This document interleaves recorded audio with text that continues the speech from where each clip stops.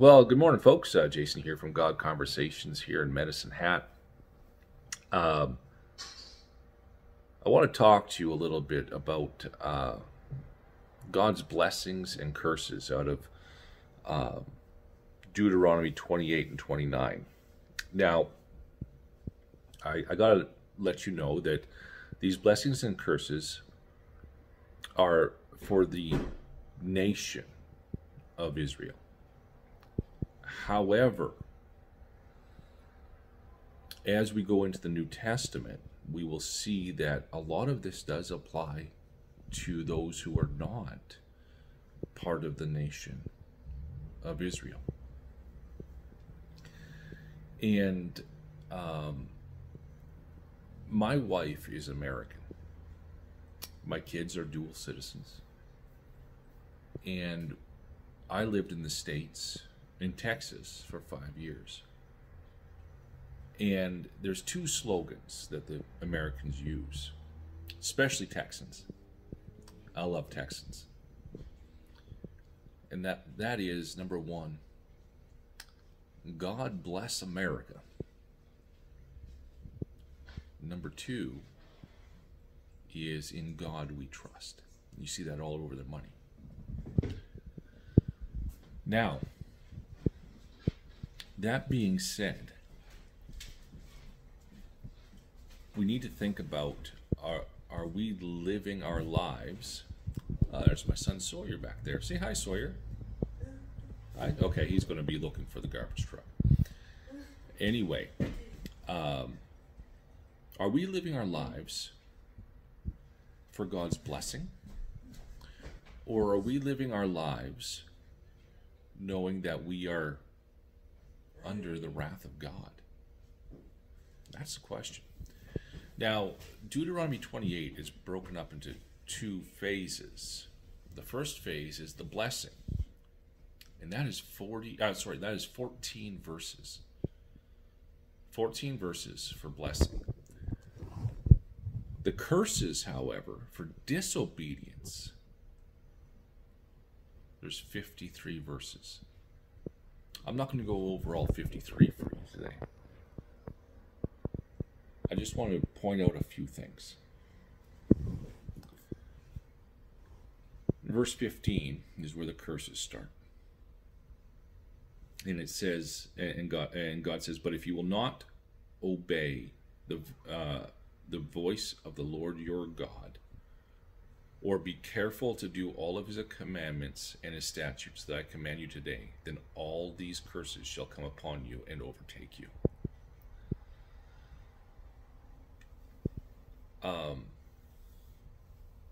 I'm just going to talk about a few of them here. Verse 20. The Lord will send on you curses. Who's going to send these curses? The Lord. The Lord will send on you curses, confusion, and frustration in all that you undertake to do until you are destroyed and perish quickly on account of the evil of your deeds, because you have forsaken me. You will perish. I want to cross-reference that to John 3:16. Jesus says, for God so loved the world that he gave his one and only Son, that whoever believes in him shall not perish, but have everlasting life. Now that word believe means live your life according to. It doesn't mean an intellectual assent. It means live your life according to. That's the first thing I want to talk about. You will perish. Second thing is verse 28. The Lord will strike you with madness and blindness and confusion of mind, and you shall grope at noonday as the blind grope in darkness, and you shall not prosper in your ways. That's interesting. Oh, you might hear my cats going. They're playing. But Why is this verse important? There's only one other place in the law, the Torah, the Pentateuch, that's the first 5 books of the Bible. There's only one other place where something like this is even mentioned, and it's Genesis chapter 19, verse 11. But I'm going to read it to you in context, and this is the beginning of the story of Sodom and Gomorrah. It says, the 2 angels came to Sodom in the evening, and Lot was sitting there in the gate of Sodom. When Lot saw them, he rose to meet them, and bowed himself with his face to the earth, and said, my lords, please turn aside to your servant's house, and spend the night, and wash your feet. Then you may rise up early, and go on your way. They said, no, we will spend the night in the town square. But he pressed them strongly, so they turned aside to him and entered his house. And he made them a feast and baked unleavened bread, and they ate.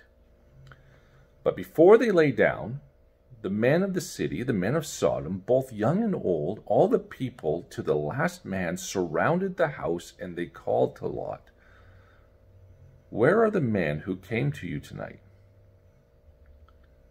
Bring them out to us, that we may know them. Lot went out to the men at the entrance, shut the door after them, and said, I beg you, my brothers, do not act so wickedly. Behold, I have 2 daughters who have not known any man. Let me bring them out to you, and do to them as you please. Only do nothing to these men, for they have come under the shelter of my roof. But they said, stand back. And they said, this fellow came to sojourn, and he has become the judge. Now we will deal worse with you than with them. Then they pressed hard against the man Lot, and drew near to break the door down. But the men reached out their hands, and brought Lot into the house with them, and shut the door. And they struck with blindness the men who were at the entrance of the house, both small and great, so that they wore themselves out, groping for the door.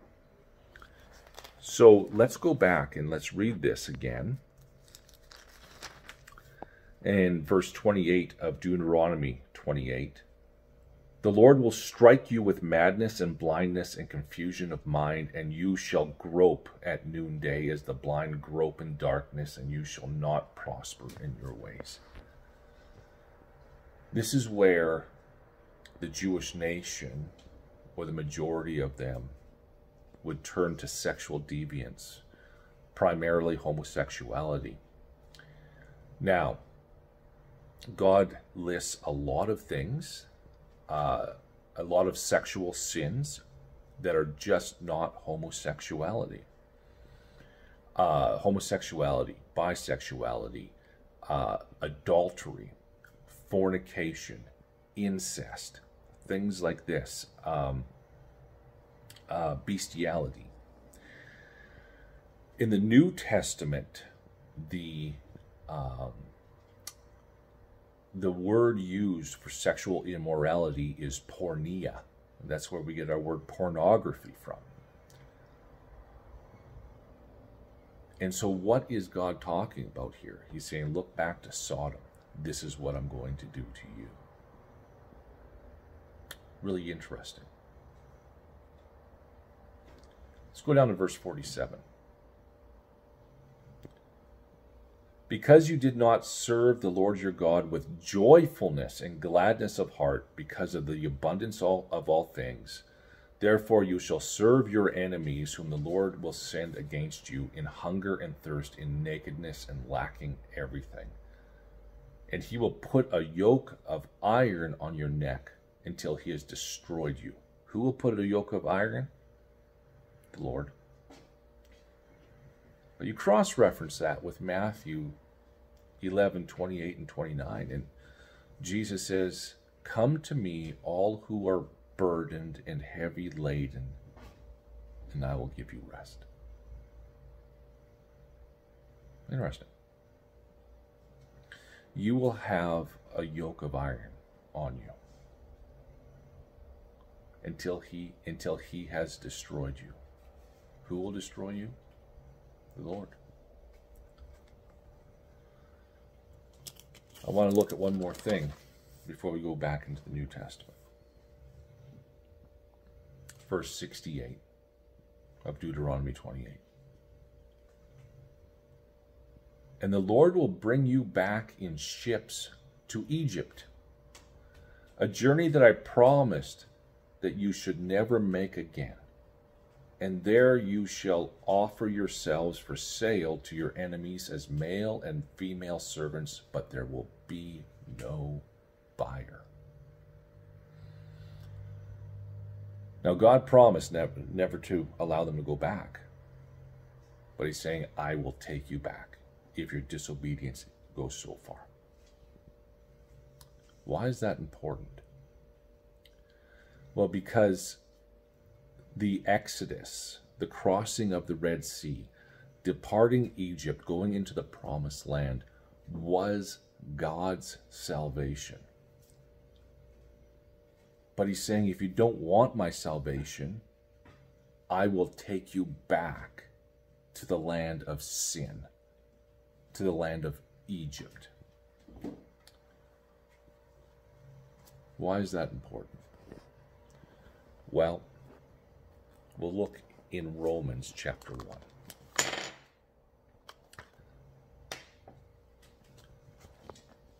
Verse 18 and following. It says, for the wrath of God is revealed from heaven against all ungodliness and unrighteousness of men, who by their unrighteousness suppress the truth. For what could be known about God is plain to them, because God has shown it to them. Because for his invisible attributes, namely his eternal power and divine nature, have been clearly perceived ever since the creation of the world, in the things that have been made. So they are without excuse, for although they knew God, they did not honor him as God or give thanks to him, but they became futile in their thinking, and their foolish hearts were darkened. Claiming to be wise, they became fools, and exchanged the glory of the immortal God for images resembling mortal man, and birds and animals and creeping things. So what did these people do? He's not talking about the Israelites anymore. He's talking about the Israelites and the rest of the world. What did we do? And I'm saying we because I was one of those people at one time. We decided not to worship God. We decided to worship something else. And our human nature has a desire to worship something, just not God.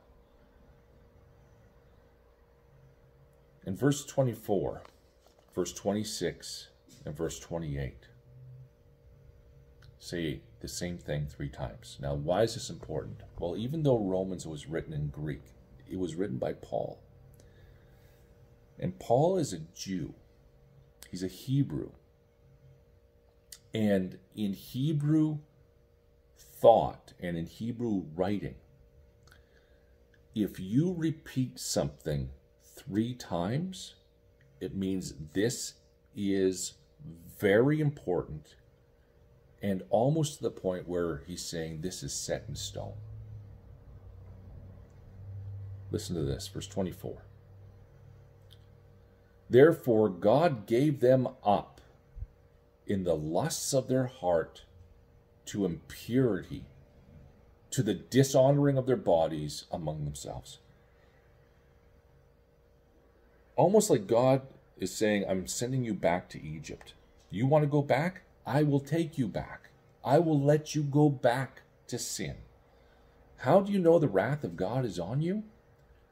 God gives you up to your sin, and you enjoy it. Verse 25. Because they exchanged the truth about God for a lie and worshipped and served the creature rather than the Creator, who is blessed forever. Amen. Worshipping the creature Do you know who we worship the most in our world, especially Canada and the United States? Do you know who we worship the most? Ourselves. The creature. Verse 26. For this reason, God gave them up to dishonorable passions. For their women exchanged natural relations for those that are contrary to nature. And the men likewise gave up natural relations with women and were consumed with passion for one another, men committing shameless acts with men and receiving in themselves the due penalty for their error. If you enjoy your sin so much, and God is saying this is sin, homosexuality is sin, bisexuality is sin, sexual sin is sin, God gave you up to that. It's because you enjoy it so much. You're worshiping yourself instead of God. And God gave you up to this, just like he's giving the Israelites back to Egypt. How do you know the wrath of God is on you? God gives you up for you to enjoy your sin. Verse 28. And since they did not see fit to acknowledge God, God gave them up to a debased mind to do what ought not be done. They were filled of all manner of righteousness, evil, covetousness, malice. They are full of envy, murder, strife, deceit, maliciousness. They are gossips, slanderers, haters of God, insolent, haughty, boastful, inventors of evil, disobedient to their parents, foolish, faithless, heartless, ruthless. Though they know God's righteous decree that those who practice such things deserve to die, they not only do them, but give approval to those who practice them. This list is just not picking on homosexuality. You notice gossips, disobedient to the parents, everything that's common to man. How do you know the wrath of God is on you? You enjoy your sin. And you do it snubbing your nose at God.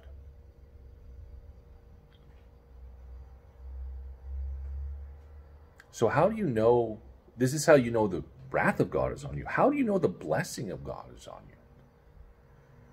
You know, as I said earlier, the United States has two slogans: God bless America, and in God we trust. How do you know that the blessing of God is on you? Let's turn to the book of Ephesians, chapter 2.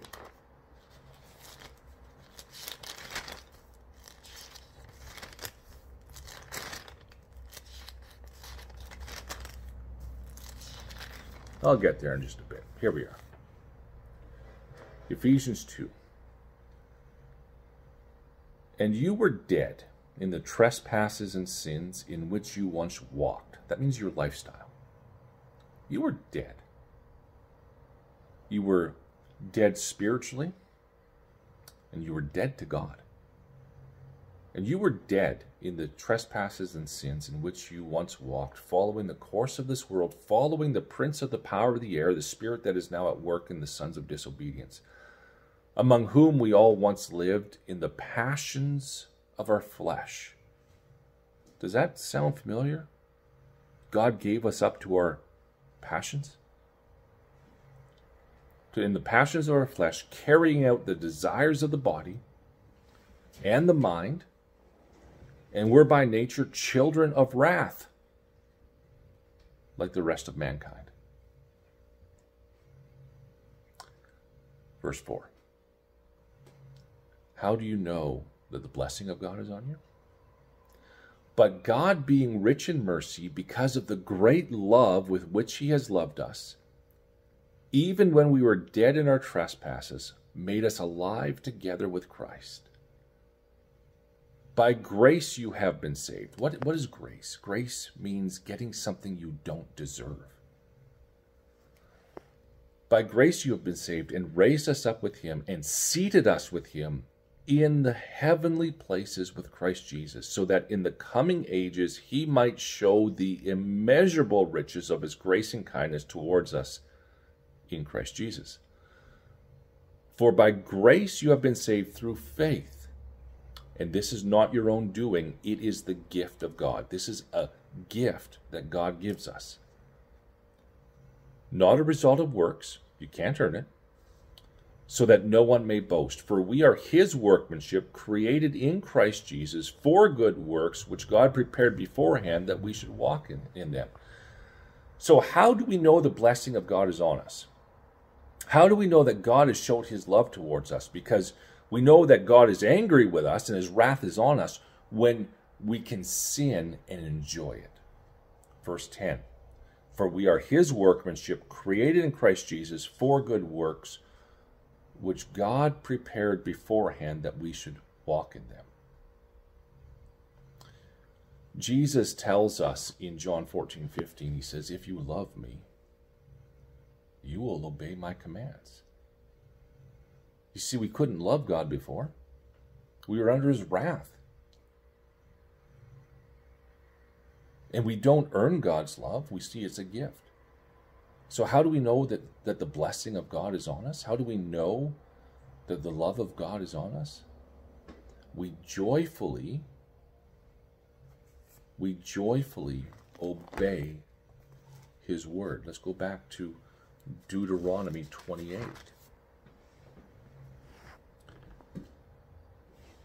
And I just want to find it here because I was just remember reading it. Verse 47, because you did not serve the Lord your God with joyfulness and gladness of heart because of the abundance of all things. In order to know that the wrath of God is on us, number one, we enjoy our sin. We enjoy it. In order to know the blessing of God is on us, we joyfully live out the commands of God. Where are you? Is the wrath of God on you, or is the love of God on you? We'll talk soon.